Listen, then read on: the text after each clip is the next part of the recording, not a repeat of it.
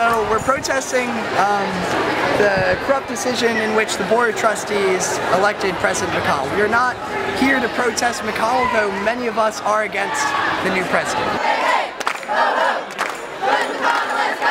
We orchestrated a walkout at 1:15, so anyone that's in class, faculty included, is encouraged to walk out and meet us here. Campus-wide walkout in the cistern right now!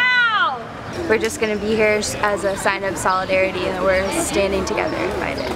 This is what democracy looks like! Show me what democracy looks like! This is what democracy looks like! It's not like, we wanted to make sure everyone knows we're not necessarily protesting McConnell himself, just that we all expressed that he wasn't the best man for the job and they picked him anyways. You know, I don't know if he's suitable for the job. Frankly, I don't care about that. I was just, you know, sticking up for my heritage. I'm not gonna look at the paper every day and see the Confederate flag being trashed. That's just not gonna happen. I'm not gonna stand for it.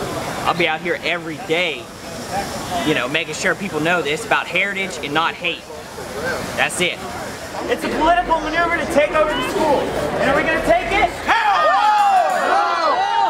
no! Are we going to let one guy waving a Confederate flag stop us from speaking our minds about what's going on in our school?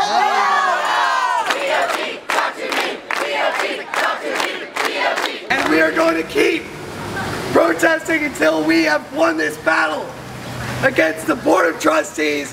The SGA has already declared their lack of confidence for the trustees. I've declared my lack of confidence for the trustees. We will win!